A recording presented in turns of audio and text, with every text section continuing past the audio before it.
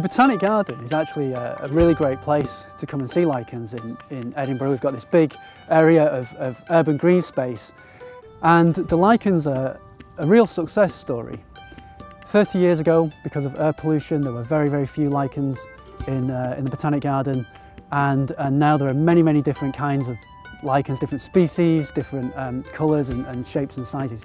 One of the most important lichens we discovered in the garden over the last few years is this species Ramalina fraxinea. It's one of the larger lichens that you'd find in the garden. It's got these very long pendulous lobes, we call them, the individual bits of the lichen, and it will sit on a branch or the side of a tree trunk, and these long, thick, kind of belt-like lobes will hang downwards off the tree.